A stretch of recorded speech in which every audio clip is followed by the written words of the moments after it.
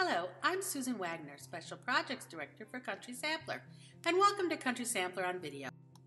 In the Decorate with Crafts section of our April-May issue, we used a simple clothespin as a unique way to tie back a curtain. So today we're going to show you other creative curtain tie-back ideas using these khaki tobacco cloth panels from Allison's Place. Simple tie-backs can be fashioned from a variety of different materials. Basically, you're looking for something with a loop or circle in it that the curtain can go through, or something that can be tied around the curtain.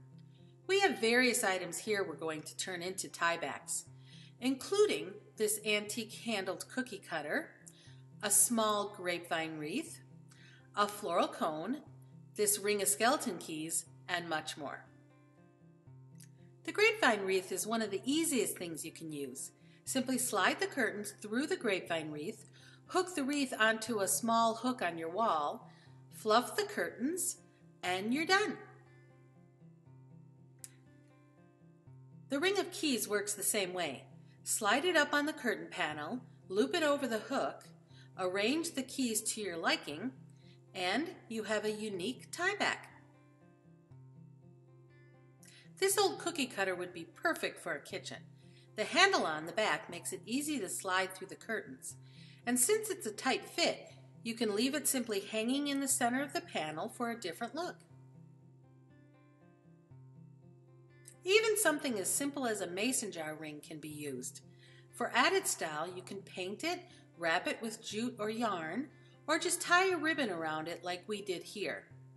The ribbon could also be used to attach the ring to the wall hook if needed, or you can just let it hang in the center of the panel like this. This paper cone filled with florals adds a nice soft touch to the curtains. The cone has a jute hanger, so you can just run the curtains through the hanger, loop the hanger over the wall hook, and then arrange the curtains around the cone. It makes a pretty tieback that really offsets these curtains.